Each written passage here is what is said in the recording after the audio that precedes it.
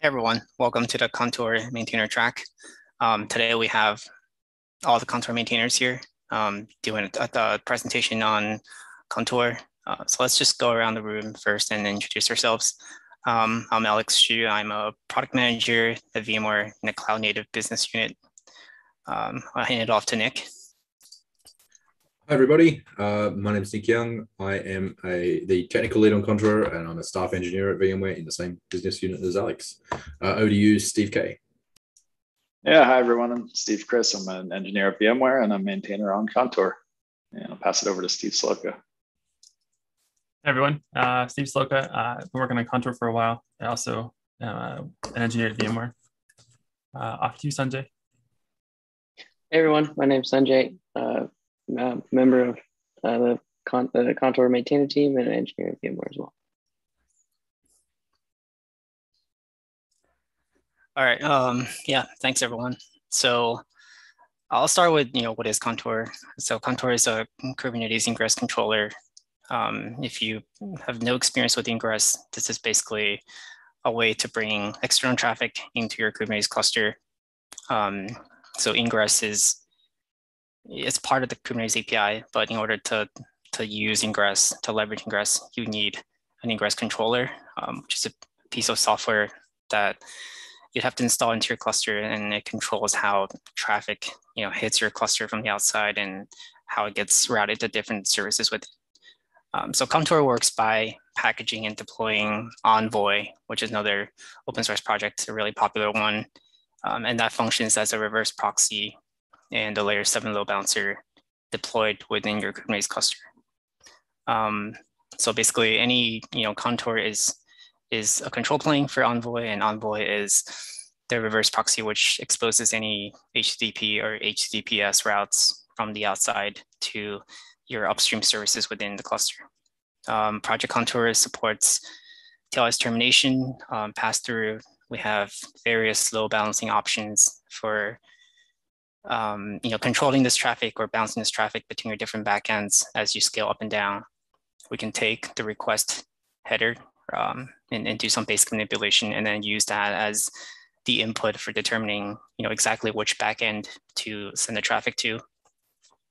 We support authenticated requests, unauthenticated requests, where you can add rate limiting to your requests. There's also sticky sessions, or we call it session affinity, and much, much more. And there's lots of telemetry and tracing capabilities on top. Next slide, please. So this is a basic overview of the project. Since inception, started in Heptio in 2017. It was donated to CNCF at incubation level. If you don't know what that is, basically every project in CNCF goes through several stages, right? They go from sandbox to incubation to donation, and this stage that you're at is basically an indication of the maturity level of the project from a community health perspective, right? In terms of user adoption, in terms of external contributions, and usage or deployments in the wild, right? Production deployments of Contour. So we've done a couple of these talks before, and I just want to cover what we've been doing since the last talk about a couple of months ago. So a couple of highlights here. The first one is that we're still doing really well in terms of supporting Gateway API. And Gateway API is an upstream project from SIG Network that's about doing service networking in Kubernetes. And Contour is probably the furthest along in terms of adopting Gateway API and also helping design some of the upstream API. Our maintainer here, Nick Young, is actually a maintainer of the Gateway API project itself as well. So right now, we're just trying to bring some of the features in Gateway API up to parity with what we already have in Contour today.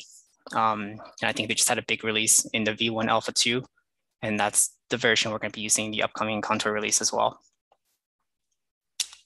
The second highlight is we're exploring a new model where Contour is basically managing, or it's provisioning and it's managing the fleet of envoys in your Kubernetes cluster.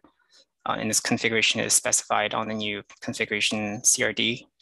And a lot of the design here was really motivated by our support for Gateway API and thinking about how might a cluster operator want to deploy this, right? And how envoys should be configured and how statuses and errors should be reflected.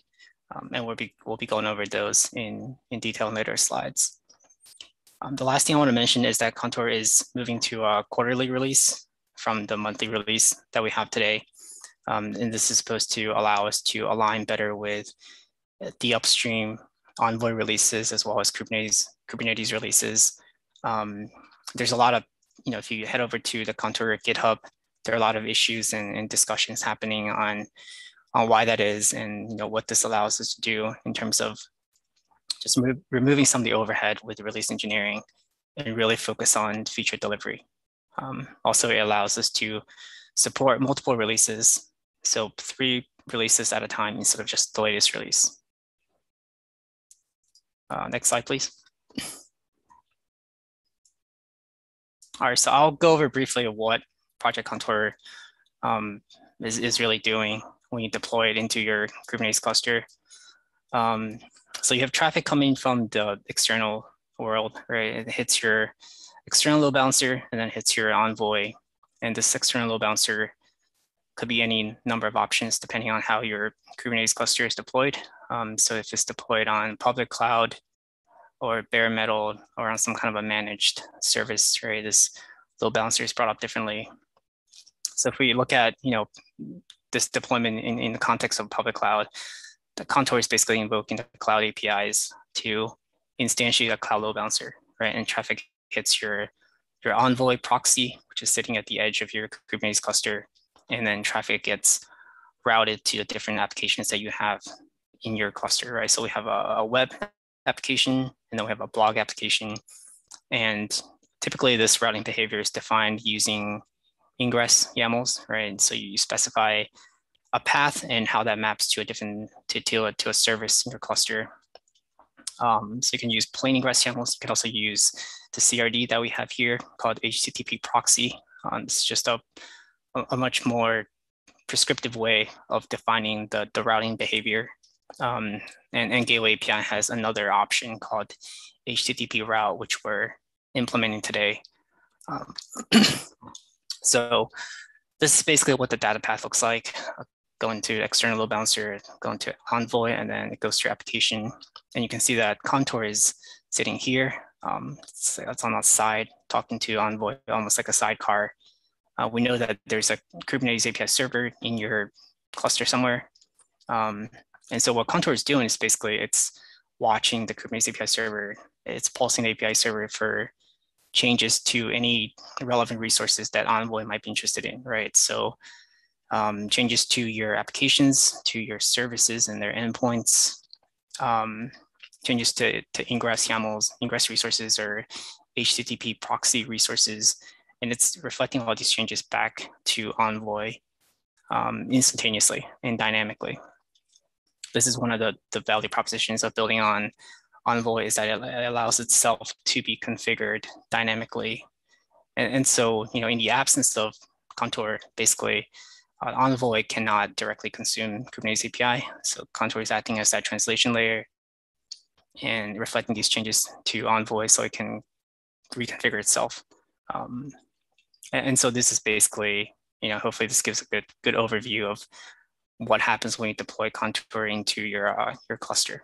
And with that, I'll hand it over to Steve.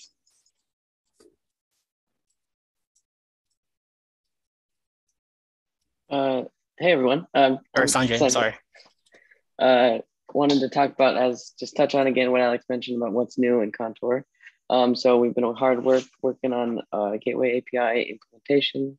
As Alex mentioned, we are pretty far along and should be one of the most advanced implementations of the API. The Gateway APIs have recently released the V1 Alpha 2 version of the API, and we're working on implementing that. That should be coming up in the next release or so of Contour.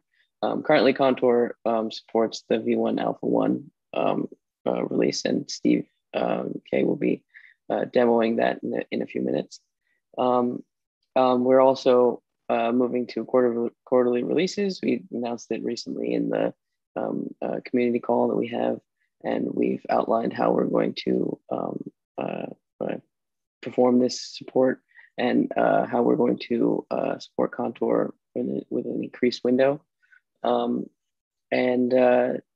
have a new config CRD that's going to allow us to more dynamically respond to configuration changes and give more feedback to users about Contour configuration, and hopefully make Contour a bit more operationally mature. As that also combined with gateway API work and moving towards a version of Contour where we will manage our deployment of Envoy, because currently you actually deploy Envoy as a separate deployment or daemon set from your Contour deployment. In the future, we are hoping to have Contour manage Envoy itself, and we can see some advantages in terms of interoperability with gateway API and dynamic changes, and being able to also continually be more operationally mature. Next slide, please. So talking a little bit more in detail about gateway API. Gateway API is a project in the SIG network community aimed at kind of transforming how Ingress is represented in Kubernetes, formerly known as Ingress v2 or service APIs, now known as gateway APIs, because the concept of a gateway, if you look into some of the documentation on the site that's linked here, that's kind of an important idea, and it's represented in a collection of resources that can be targeted at different personas in an operational sense and in the deployment of applications. So you may have your infrastructure provider, your cluster operator, and application developers that manage different resources at different levels of the API. So we introduced support for Gateway API first in Contour version 1.13. And as I mentioned before, we're currently implemented V1 Alpha 1 of the API, but there's big changes that have come in V1 Alpha 2 of the Gateway API. So we will be implementing those soon, and you should be able to use those shortly. So for a quick demo of Gateway API in Contour, here we go with Steve Chris. All right, thanks, Sanjay. So oops, I'm gonna switch over to VS Code window here. So I have a kind cluster deployed here on my local laptop. It's got Contour installed in it. And so I'm gonna do a quick walkthrough of how to get up and running with Gateway API and Contour. So the first thing we need to do is tell Contour through its config map that it should listen, watch for a gateway class and a gateway, and tell it specifically which gateway class and gateway to watch for. And so the way that's done is by specifying a controller name here under the gateway stanza in the config map. So I'm going to go ahead and apply this file. Okay, so we've updated our config map. Now we need to restart Contour to pick up the changes. This is sort of alludes to some of the changes we've talked about as far as using a CRD for config and making these things more, let's see, more dynamic. But for now, we need to restart the deployment. So restart Contour and just wait for it to be up. Okay, so we got a new pod coming up, so I'll move on, and that should be up and running by the time we get to the next step. So the next thing we need to do is create a gateway class that has a controller string matching this value that we put in the config file. And so here I have a file that's defining a gateway class. This is in the Gateway API group. And as Sanjay and others have mentioned, we're currently using V1 Alpha 1, but we'll be moving to V1 Alpha 2 shortly. So I'm going to go ahead and apply this file. And so now we have a gateway class. I can list the gateway classes here, and we can also describe it. And so at the bottom here, you can see in the status that we've got a condition added to the gateway class that says it's valid and it's been admitted with the status of true. And so this means Contour has picked it up and seen that it should process it. So the next thing we need to do then is define a gateway for that gateway class. So this file contains a gateway spec. We can see that it uses the gateway class that I showed in the previous file. And this is just a very simple gateway that has a single listener listening on port 80 for HTTP. And also it can select any HTTP route across all namespaces. So there's a bunch of sort of configurability here as far as what kind of routes each gateway should match, what listeners it should have, and which namespaces it should connect to. But for the purposes of this demo, we'll just stick with a basic configuration here. So I'll apply this file as well. We've got a gateway. This one was created in the project Contour namespace. So we can take a quick look at the gateways in that namespace. And you can see here that we've also got a condition here indicating that this gateway is ready. It's valid. And so this means Contour has picked it up and now is ready to pick up some routes for it. So just before I define the routes, in the default namespace here, I've got a couple of just sample workloads, S1 and S2, that we'll be routing some traffic to. So let's take a look at the route that we have. So this is an HTTP route, again, in the Gateway API group. And this one will pick up traffic that's directed at local.projectcontour.io. And so to start, I'm going to have just a simple rule that says any request with a prefix of /, meaning match any request, should be forwarded to S1. So I'll go ahead and apply this file. Okay, we've got a route. So now if I just curl local.projectcontour.io, we get a response from Echo Server 1, which was that first service. And regardless of the path I put here, we get routed to S1. So we know we have two services in here. So let's actually set up a couple of rules to route to the different services. So I'll change this first rule to say that if there's a prefix on the path of S1, we should route to service S1. And I'll uncomment this section here. And this says that if I have a request with a prefix of S2, we should route to S2. So I'll reapply this route. And so now if we route to S1, we still get Echo Server 1. If we use path of S2, looks like that didn't actually go through. So I think you forgot to save. Thanks, Nick. Good call. Okay, so let's try that one more time. So we go to S1, hits Echo Server 1, go to S2, it hits Echo Server 2. And then we can do a few more complex things with the matching rules here. So instead of using this one, let's use this one down here.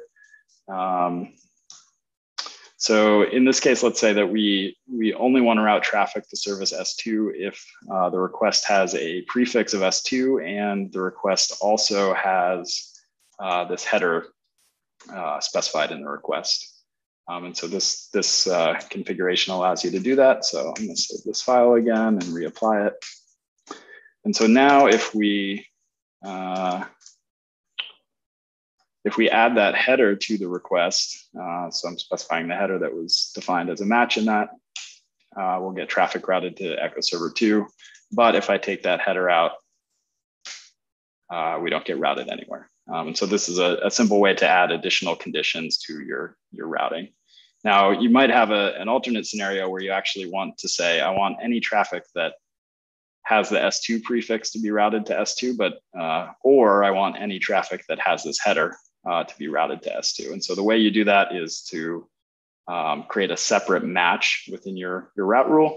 And this treats them as kind of as logical ORs rather than logical ANDs. So I'll reapply this route one more time. And now if we simply curl the path without the header, we get routed to Echo Server 2. And then if I change this to just foo, actually, so if I add back the header and change the path prefix to something other than S2, we can see that we still get routed to Echo Server 2. So that shows you a couple of different ways that you can set up your routing rules and get traffic to different backends. So hopefully that gives you a good sense of kind of the basics of using Gateway API with Contour. There's a lot more to dig into the API here, and certain things will definitely be changing with V1 Alpha 2, but we plan to stay on top of the changes and continue to build out our support here. So with that, I'll go back to the slides. And I'll turn it over to Nick. Hi, everyone. Okay, my job today is to talk a little bit about the quarterly releases. So yeah, up till now, Contour has been releasing monthly using like a release train model, where at around about the end of the month, the release train pulls out of the station and everything that is merged into the repo is what ends up in the release. As of our October release, we're going to be moving to quarterly releases though. So it's still going to be pretty much a release train model. Whatever is ready at about the time we're due to release will be what gets cut.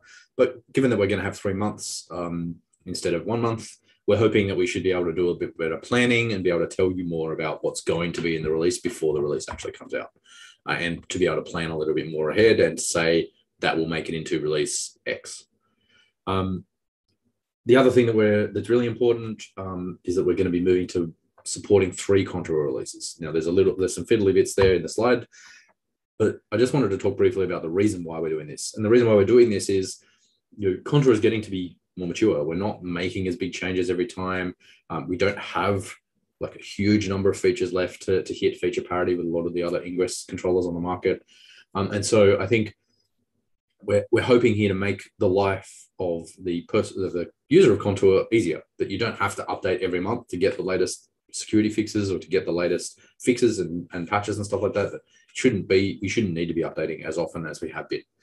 Previously, Contour has been updating very frequently because we've been changing things very frequently. But as we sort of start to round out some of those things and need to work on bigger features that are taking a longer time to release, it's starting to mean that we end up with a much smaller set of features in each release. And so we're hoping to make your life easier by, as I said, by lengthening these releases and making the releases a bit more meaty. So how are we going to move to supporting 3 releases? Well, this is the plan. We're going to, for 120, which is currently scheduled for October. All of these dates here I've got are very tentative dates. Obviously, we haven't done quarterly releases before, so this is the rough plan as of today. But this may change obviously as we have a crack at this and find that things are easier or harder than we intended to be. So for 120, which is scheduled for October, the only release that will be supported is 120. That's no change to today, only one version. However, when 121 comes out, which is 3 months from then, is sort of end of January 2022, we will support 120 and 121. And then as we go to 122, which is about the end of April, then it'll be 120, 121, 122. And then once we get to 123, which is July 22, that's when we'll drop support for 120. So then we'll support 121, 122, 123. What does support mean? Support means in this case that critical fixes like security fixes or other bug fixes will be backported to multiple releases. So if someone finds a severe bug in some feature that we built, then we will backport that fix to all of the releases that have that feature available. But we're not going to be doing feature backporting. So we're not going to backport if we add some new nifty feature X. We're not going to backport that to our previous features. It's only going to be fixes. That's just to make sure that we're not spending all our time just doing backporting and not actually getting to do any feature things. So yeah, so what that means at the end of the day is that any particular version, once we get to sort of 122, any version will get 9 months of security and other urgent feature fixes. So we're hoping that should be much better than you. Obviously, 9 months is a slightly weird cadence. Kubernetes has specifically moved away from doing that by changing their one to a year. But we're hoping that this will be good enough, and we will see how we go once we've run this sort of 3 quarterly release support for a while and see how much effort it is, how much value everybody's getting out of it. So yeah, very interested to hear what everyone thinks about this. And hopefully it should be more useful for you. Now I can't remember who's up next. Steve S. Thanks, Steve K. Steve S. Over to you for the config CRD discussion. Cool, thanks, Nick. Yeah, so we're looking at moving to Contour's config into a CRD. So right now, Steve, if you want to pop down a couple of clicks. Yeah, right now we store configuration options in a config map. So there's a config map you edit. You saw Steve do that in the demo where you had to edit that config map. They had to restart Contour for Contour to pick that up. That's where things live today. And there's also command flags that you can pass. So in the Contour serve, in the Contour pod, there's different commands you can pass to that or flags that overlap as well with the config map. So right now we've got this sort of mishmash of where the config map overrides the environment variables, which get overridden by the command line flags, and we're sort of in a weird spot. So our goal here is to help make this simpler and solve some problems here. So I think there's 4 different problems in this slide, and I shouldn't have put transitions in here. So right now, the operator that we have, the Contour operator, has to translate from a CRD into the config map. So, and the CRD that the operator is managing is different from what Contour manages. So the goal here is to centralize this and have this live as one type, so one configuration's go struct in a sense. We didn't have any way to surface errors, so other than logs in Contour. So if you did something wrong, you configured something wrong, Contour would crash loop, and you'd have to go tail the logs to see what was wrong. We can also implement some simple CRD validation. So if a field should be, a number and you put a string in there, we can throw that out before you try to apply that CRD to the cluster. And then eventually we'd like to have dynamic restarts of Contour. So if you make a config change, Contour will pick that up and just restart itself automatically. All right, next slide, Steve. Cool. So the implementation kind of looks like this. It's like there was something on the left there, but maybe not. So the configuration file has been simplified. So we've taken all those little bits and put them together. Actually, there may be some transitions here as well. Steve, you click. Yeah. So all the fields now are camel cased. So we had a mix of camel cased and hyphenated values. All the non-required startup command flags are now in this file. So again, you can have a simple file that's portable across deployments. And then we've grouped things together. So things that were dealing with the XDS server, they're all put together. Things that are debug related things or health or metrics, again, they have a proper grouping now, which before we didn't have as well. There's a design doc you can check out for more information on this down there at the bottom. It's in our design directory in the Contour repo. And the next section here is going to talk about managed Envoy, which is the next part of this. So Contour is going to moving to manage Envoy itself. So Envoy is the critical data path component that it has to go with Contour. Contour is the configuration server for Envoy. So the goal here is to have Contour read this spec that we just wrote. And then in that new configuration CRD, there's a new managed option under Envoy. And this will tell Contour, hey, I'm going to manage Envoy. And then there's the details of how that Envoy daemon set of deployment should look or work in your cluster. That'll define how it's published to the outside of the cluster, what nodes to put this on, and various things. This is obviously a very simplified window of this, but essentially you'll just deploy Contour, and then Contour will then manage the Envoy fleet for you. When you upgrade Contour and change this configuration, then Contour will manage rolling out that Envoy fleet for you.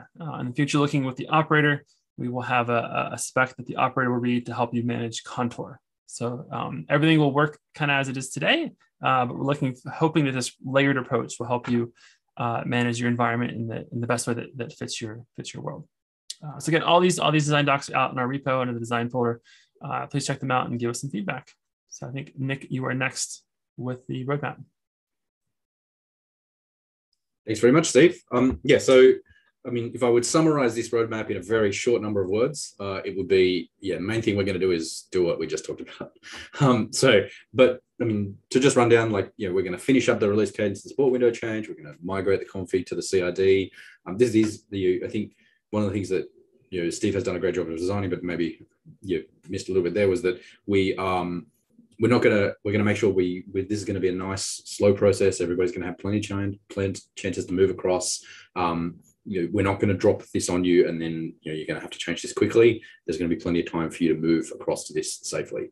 And the same goes for managed Envoy. Like we're going to bring this stuff on board, let everybody have a chance to try it out before we do anything about mandating. The Gateway API support is a lot of these changes are to support being able to implement Gateway API in the best way we can imagine. And as Gateway API comes on, moves through its versions, we're going to try and get our best to keep up. Now, I think Alex mentioned earlier, I'm also a maintainer on the Gateway API project. One of the things we're trying to do with the current release, V1 Alpha 2, is to make sure that all of the breaking changes that we need to make are in V1 Alpha 2. So as the Gateway API moves forward, implementers of the API like us, like Contour, won't have to make as bigger changes in order to support it. So hopefully, as Gateway API moves to beta, and then to GA, there's going to be minimal changes that we're going to need to make to our Gateway API process and code. That's the plan. So that's sort of the Gateway API is really like the future of Ingress in Kubernetes. It's going to be the way to describe things in a more complicated, anything more complicated than sort of the really basic Ingress use cases that are handled already by the base Ingress object. That's going to be done. That's going to be pushed towards Gateway API. I think that nobody really thinks that the place that Ingress has ended up with lots of annotations is the best place. And the Gateway API is sort of very much a response to that, and a response to being able to make this stuff more exposed and declarative and understandable. And so that's one of the reasons. That's the reason why Contour is very involved and very bullish about the prospect of the Gateway API. So the last couple of things we're gonna be looking forward to is where Contour's been around for quite a few years now. The state of the art for XDS control planes has moved on, and so some of our XDS code is getting a bit long in the tooth, and there's a bunch of optimizations we can do there. So we've got sort of a longer running stream that has kicked off, but we're hoping will deliver some value over the next little while to modernize our XDS code to enable some of the more advanced ways in which XDS code works. So hopefully should mean that Contour should be more efficient talking on the wire to Envoy and vice versa. And lastly, we're aiming to push for CNCF graduation in 2022. We've done a lot of the sort of basic background work that we've got to do for that, and a lot of what's required is community interaction. So we're looking for contributors. We'd love to have new people come and contribute. We've got a bunch of stuff labeled as good first issue and help wanted. We have a tech docs working group. So if you're not a coder, but you want to contribute to Contour, there are definitely ways to do that. And we would really love to welcome you into our community. With that said as well, we're always looking for more maintainers. And so if you have bandwidth to, really throw yourself into Contour and would like to be a maintainer, then talk to us, and we can direct you to places in which you can contribute so you can start climbing that contribution ladder. That's one of the requirements for CNCF graduation, is that we need to have a more diverse maintainer pool across every axis. And I, for one, would really love to see more people be maintainers, and for us to have a better diversity, in thinking, in companies, in who people are, so that we can build a better product that serves more people more easily. Obviously, our public roadmap that's linked down the bottom, which is in our community repo, is the canonical place to talk about the sort of more lower level roadmap features. And so, that's the place to go to find out sort of all the detail on that. I think with that, I'll flip over to Alex for to finish up. Yeah. Thanks, Nick. So this is, thanks for sticking with us. You've made it to the last slide. This is the state of the world of the Contour community. So, some telemetry here. We have 6 maintainers. But again, like Nick said, we would love for more people to join us. You don't have to join as a maintainer, right? There are other ways to contribute. Just, coming to these talks and coming to our community meetings are really, really beneficial to all of us. So, we have these community meetings. So feel free to drop by, and you can ask any questions, or just, watch, watch us discuss releases and discuss PRs, talk about the roadmap, things like that. All the community meetings are recorded, so you can watch these on YouTube. I think we've also been exploring an idea of making the maintainer meetings public as well, probably through a Zoom webinar of some kind. Also, anyone can come and attend and follow us, but it allows us to stick to our agenda. So yeah, I want to thank everyone who has attended in the past, giving us really great feedback, and all the things that you've been hearing us discuss just now, like the managed Envoy, the gateway API support that we're doing. All these things are still in flight. So definitely appreciate anyone comment and share your perspective. So that's it for me. That's it from all of us. I want to thank you for attending this talk. And then we also have a couple of office hours during this KubeCon that you can drop by and ask any questions you like, deep dive any issue or any feature request. So that's it. Thank you.